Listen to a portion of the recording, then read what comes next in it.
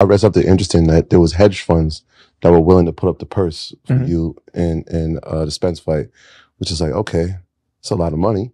So like, how do our boxers get the money? It's the purse, it's maybe percentage of the gate, concessions.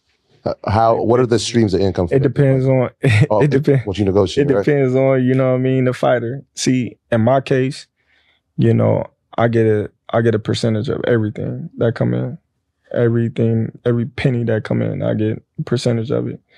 You know, if you sign a guarantee, then that's all you get.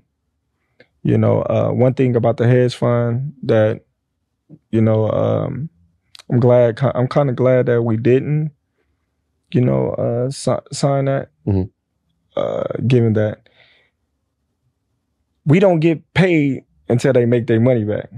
You know what I mean? So once they make their money back, then they get a percentage of, you know what I mean, everything that comes in. So it kind of take away from the fighters towards, you know what I mean, us betting on ourselves. And we just like, all right, whatever come in, it's going to be us. So, but if, like at this level, that the marquee guys, like the purse is the guarantee money that they get, win or lose. Win or lose. And then if you could get more than that if the pay-per-view numbers come back. Right. But, you know what I mean, some people get like probably like 8%, 9% of a pay-per-view fight. They probably get like, I was getting what, 6, 8% of the gate.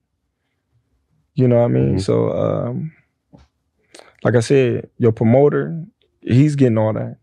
Right, so I'm saying, if you're getting 6%, then there's somebody that's getting the 94%. Yeah, I was getting 6% of the gate. I was getting 8 to 6% of the pay-per-view shares after it meet Sorry. like a certain number that it never